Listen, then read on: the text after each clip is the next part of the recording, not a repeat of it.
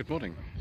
Today is the 28th of August and this is part 9 of the Slightly Shambolic Shuffle around the 2023 Knebworth Classic Car Show. I do apologise in advance for the wind noise if I get interrupted by music in the background, which has happened all the time, and I've already had copyright notifications from this weekend. Nothing I can do about that, unfortunately. And also, we don't talk about deals on this channel, viewers, thanks to the Mayor of London and the Oxford Limited expansion that's happening tomorrow at time of recording. So there we go. We've got an MGA there, sort of from the 50s. Very early Rolls-Royce Silver Shadow, 1967-68 registration.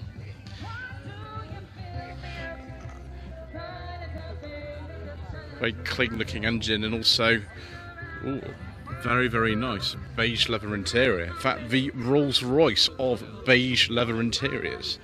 Most agreeable. We've got a very, very rare Peugeot 205 GTI here. The body kit on this is by a company called Dimmer Design, who are based up in Cheshire. This was registered in '87. The engine in this has been changed from the original one. We've actually got the pre-1988 dashboard in here as well.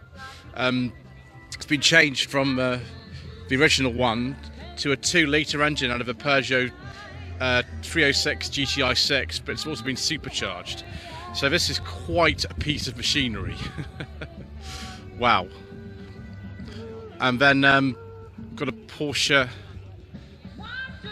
944 here. That Peugeot is probably quicker, to be honest. It's got 400 horsepower. This is just the S2, about 1989. A couple of Corvettes here. This one, from what I remember, is the previous generation, the C7 I think they call these, with a 7-speed manual gearbox. Yes, a 7-speed manual gearbox. One of the only cars in the world to have a 7-speed. I think you have one's a 911. Bit of an earlier one here. I think this is a C5, this one, from memory. Sorry, C6 this one is. That's the C7 on the left. It's 2008. The LS3. Another MGB GT with rubber bumpers, 77-78. And then we've got Boxster here. I think it's the original generation of Boxster, actually. Yeah, just a Boxster with the orange indicator, so it must be quite an early one.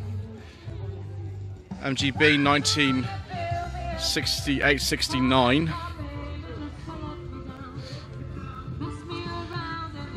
Then a GMC Sierra Classic, massive, so 77-78 that one.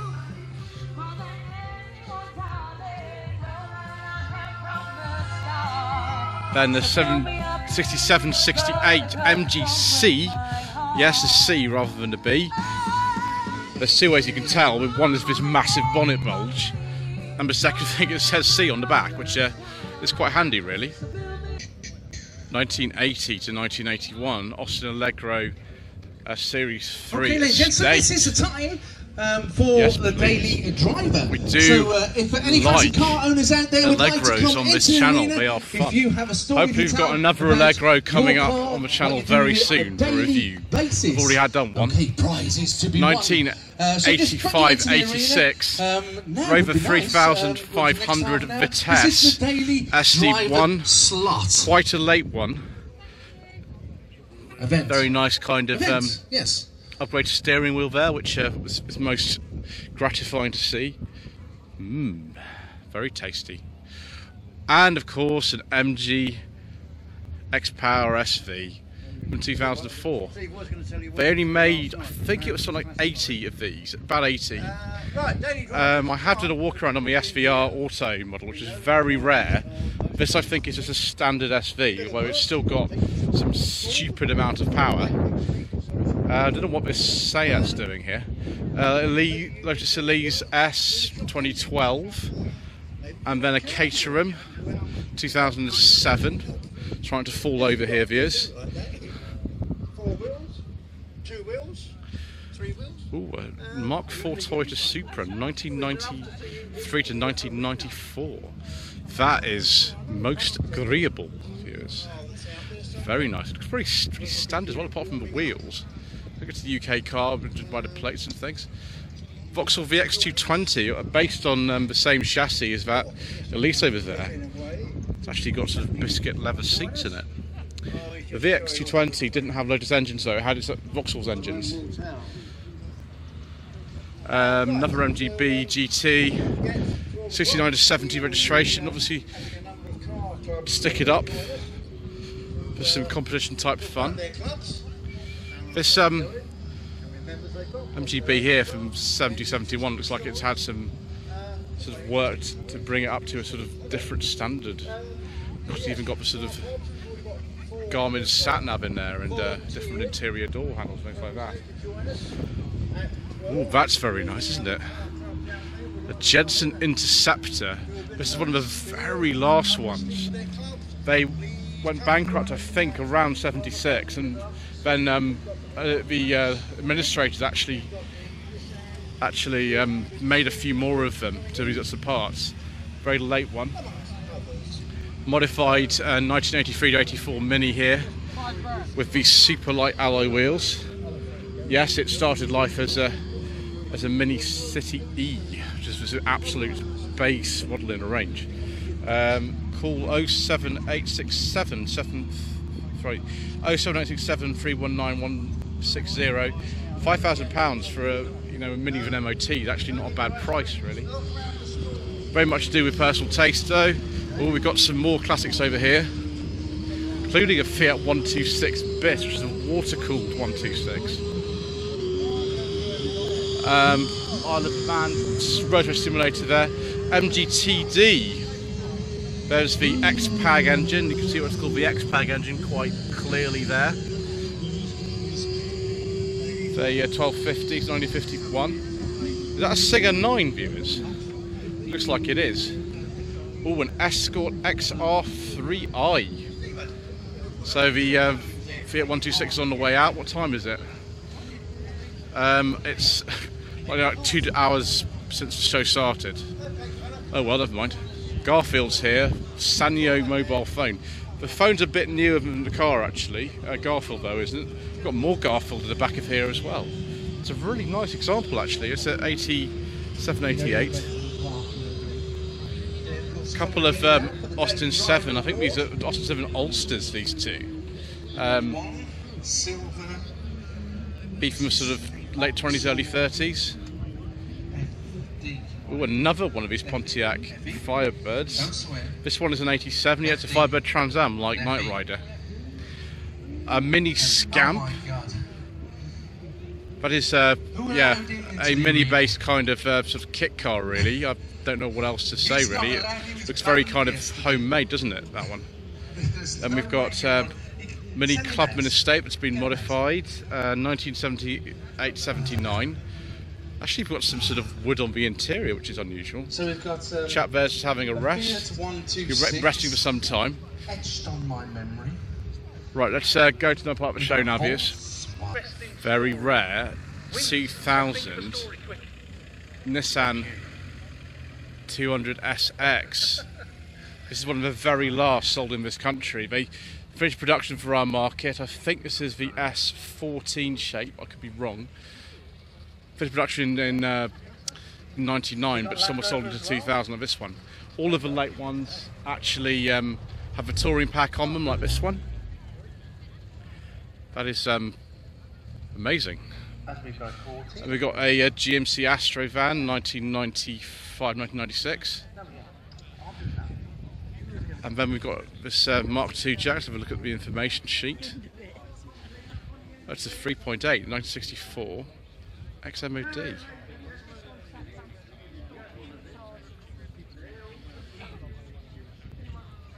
As we've said in previous parts, although this is a 64, we've not got a B registration because some local authorities, like here in Hertfordshire, decided they didn't want to use those plates. But all local authorities were actually made to use the suffix plates by 1965.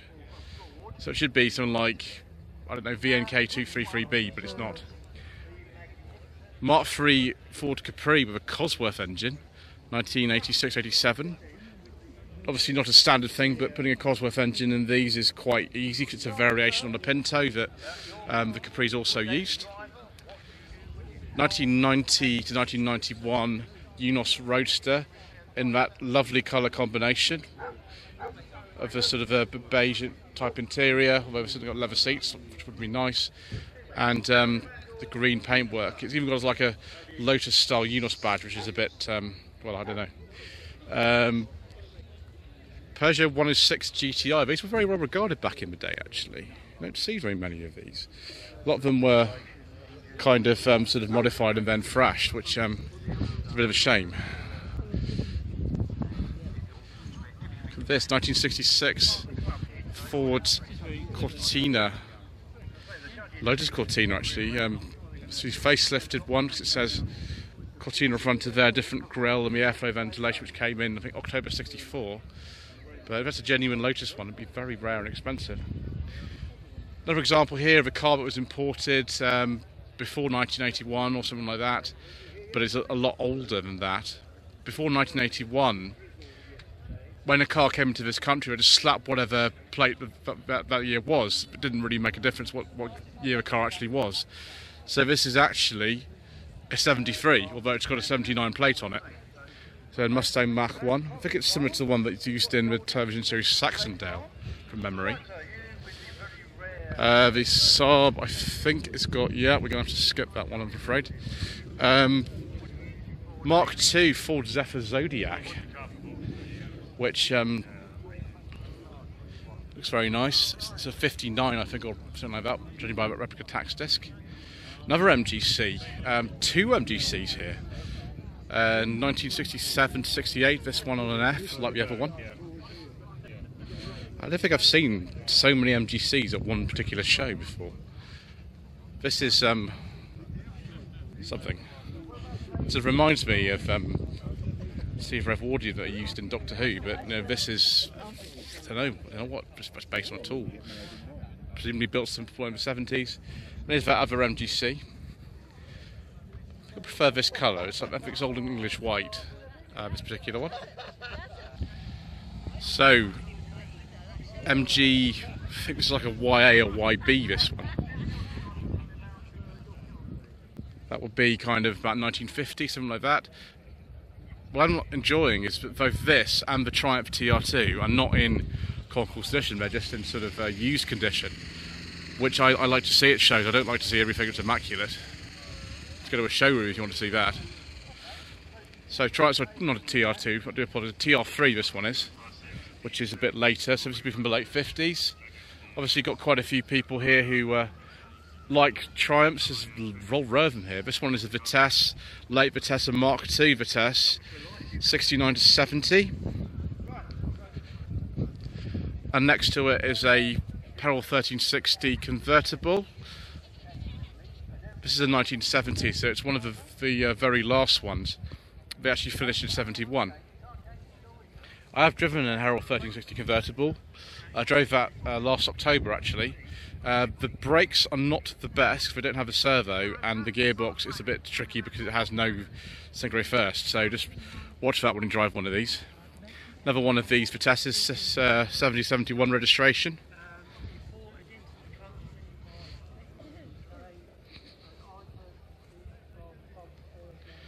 And then we've got a Skoda Estelle. Excellent, Estelle 120 on Instagram. So 85, that looks like the original plate on it as well. It's got the Skoda HV engine, which lasted from 1964 to 2004 in various capacities. The last car I think to use it was the Fabia. Rover 110, so between 62 and 64. One of the last types of P4 to be made, second one to be seen today. Peugeot 205, I think it's a CTI rather than a GTI. Certainly looks like it. Personal plate, actually this is it's a CTI with an automatic gearbox. Must be a very rare spec. Certainly a lot rarer than the normal GTIs. So a Triumph Spitfire Mark III, 1968 to 1969 registration. Another Herald 1360 convertible, 1967-68. Interesting alloy wheels on this one. Someone's put a different gearbox in this to make it easy to drive. Now that's probably a good idea, to be honest. Well, Aston Martin DB6 1967. 2 Aston Martin DB6s. I think the name of this colour is Silver Birch, from memory. You don't normally see 2 of them together unless you're like some high-end dealer. 67, this is a 1969 to 70. But they're both, I think, the same colour. For some reason this car doesn't say Superleggero on the bonnet like the other one does. Stag action here. To be fair, this DB6 would prefer a Stag.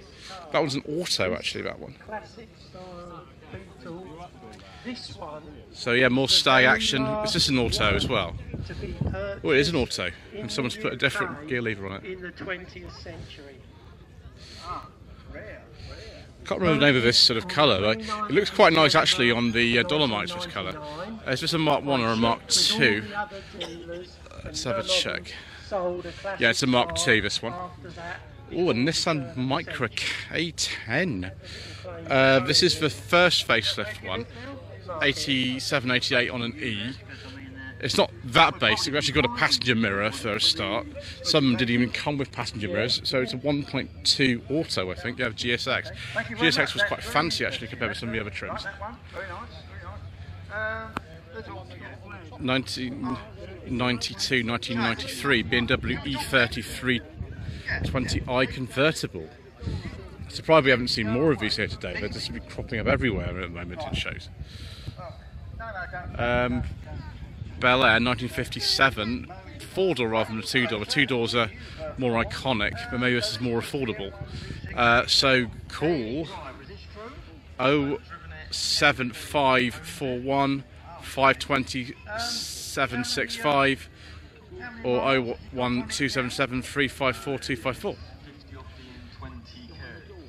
Looks very nice. I mean, it's not the sort of thing I would have personally, but it's quite nice. And we've got another Thunderbird. Unless this one's moved from where it was before. The number of American cars at this show is really quite surprising, actually. There's absolutely tons of them here. Well, this one's for sale as well.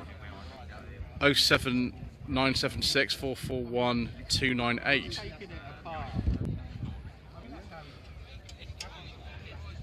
$150 car. That's interesting, because when the E-Type came out, the whole thing was it could do 150, and only the sort of, I think, ones that have been hotted up by Jaguar cars really could. This one's got a beige leather interior. That's very nice. Maybe that was from America originally or something. No, he's a nice man. Nissan 370Z, it's a 2014. We seen that yesterday, I think. Next to it, Austin Healey 3000.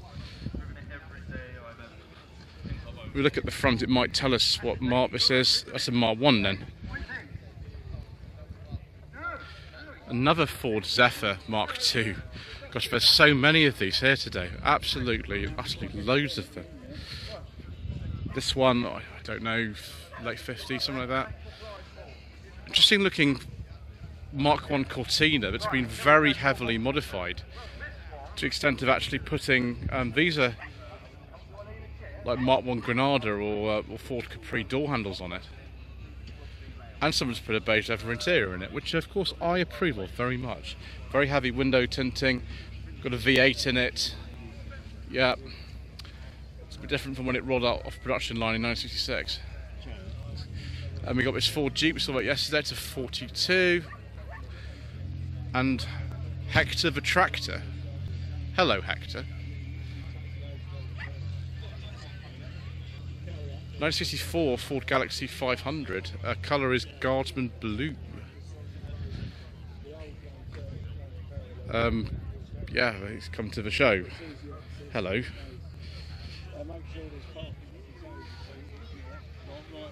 And we've got the Corvette here. 76 Stingray. I like the way people put information in the number plate for me. It makes my life easier, so I don't look as ignorant as I actually am. Dave Smith has had this for 23 years. Another Mark 1 Lotus Cortina, 1966. I wonder if this is a genuine one or not. If it's a genuine one, it would be worth an absolute utter fortune.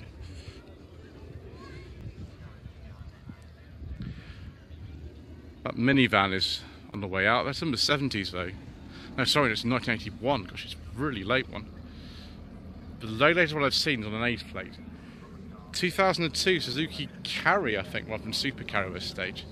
When was the last time you saw one of these? They're not loads around. That is full of filler, I'm afraid. 1988 to 89 Ford Sierra Sapphire RS Cosworth. These wheels are off something else, but I can't quite place them actually at the moment. Not the first Cosworth we see today, certainly not the last we'll be seeing. First generation Subaru Impreza. This one, I'm trying to work out if it's just had SCI badges put on it or whether this is a genuine UK car. It's one of the later ones of the first generation of Impreza. The UK ones were generally called Turbo 2000, so I think this one was like a special edition or imported or something. Maybe about 99. Pre-facelift Mark 1 Ford Capri 7172. This is the 3000 GT model with an automatic gearbox. I didn't realise the GTs could be had automatic. I thought it was the 3000Es, but there we go. You can have whatever you like, really, can't you? The Essex engine. This looks suspiciously like a Jaguar 420, viewers. That's very nice. It's basically a facelift S-type. 67 this will be, or 68 possibly, with green leather interior. Very nice. Another Mark 1 Escort here, RS 2000. 1974-75 registration, so quite a late one. Another Chevy Camaro, 70 to 71 registration.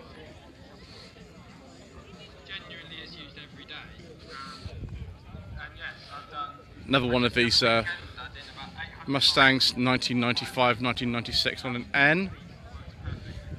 It seems that the rear track is so far sort of been bored of wheel arches on this one.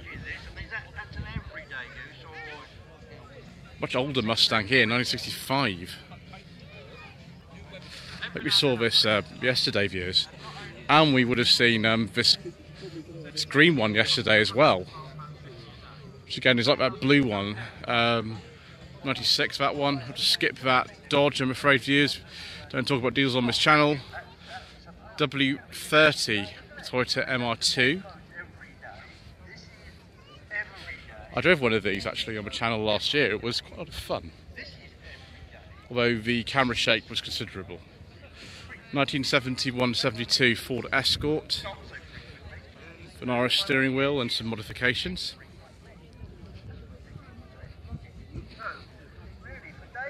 And then so we saw this yesterday, this Renault 5 GT Turbo, 1987, with a speedline on their wheels.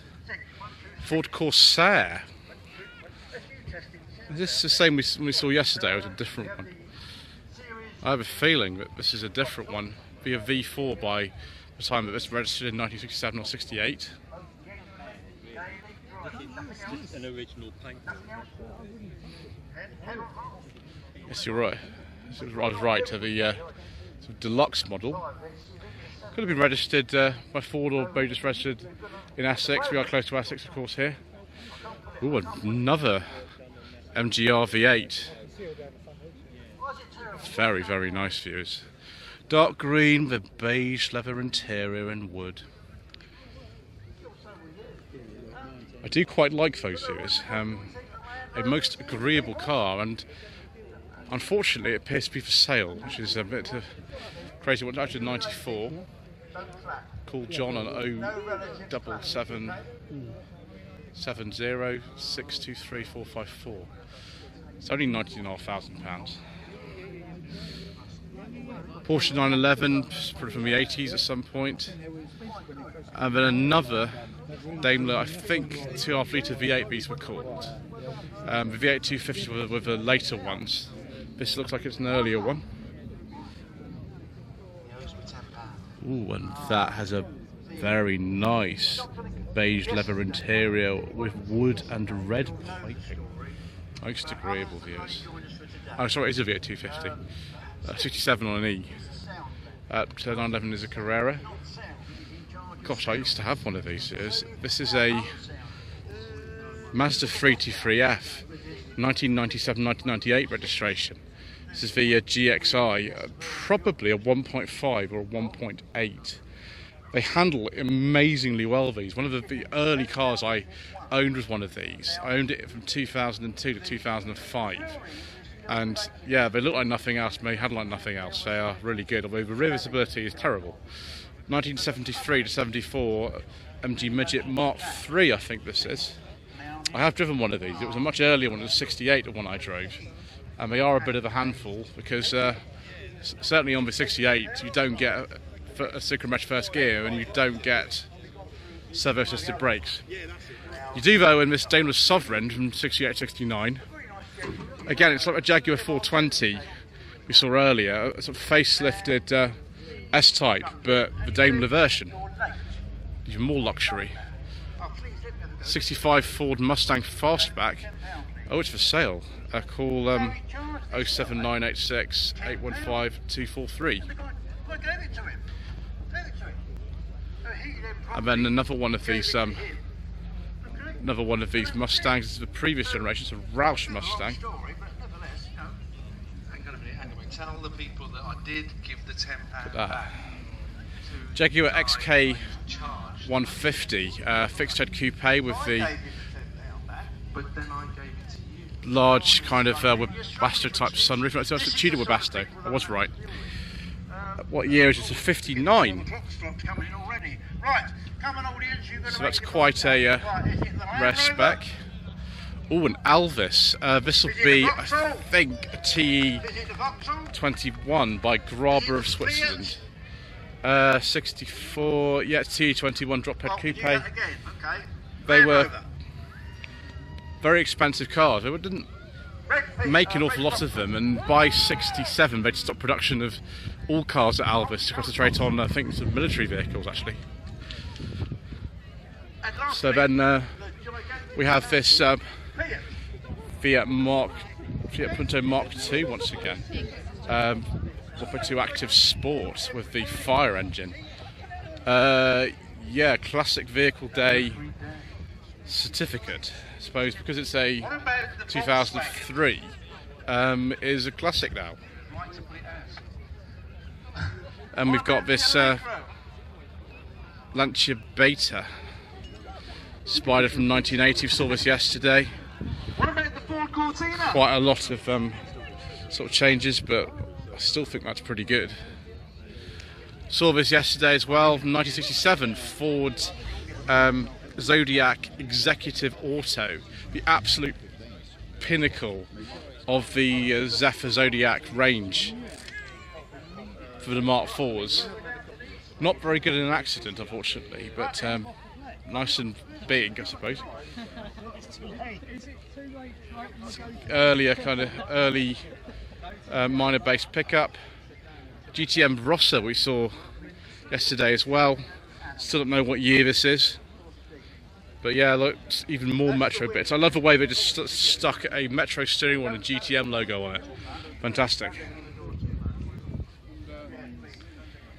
This looks like a Popular or an Anglia or something, although it's been incredibly heavily modified. Oh, it is a Popular. They used to love modifying those back in the day. Ooh, 1989 to 1990 MG Metro 1300. They are superb cars, these. They're very, very nice to drive. So it's a 90, this one. Well, it's got you know, different wheels on it from the picture. Mark III Ford Capri. Not as many Capris here as there were yesterday, that's for sure, viewers. 82 1.6 GL, one owner from you. Wow. Goodness me.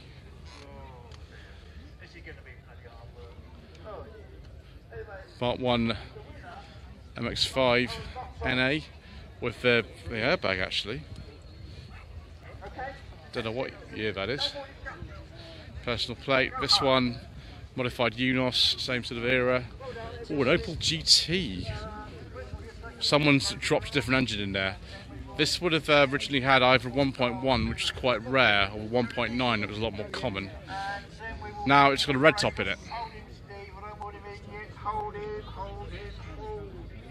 Gearbox Manta 1.8 Getrog. Never imported over here, only sold in countries like United States of America and elsewhere in Europe. BMW 635 CSI. Very nice, viewers. Oh, it's got a beige leather interior as well. Very, very agreeable. I do like that, viewers. Very happy with that indeed. And we'll finish with this 997 911. I'm not exactly sure what year that is, though. It's a Carrera S. Anyway, thank you ever so much indeed once again for watching. Please don't forget to subscribe to the channel. Let us leave a comment below, and we shall see you again soon for more incorrect information.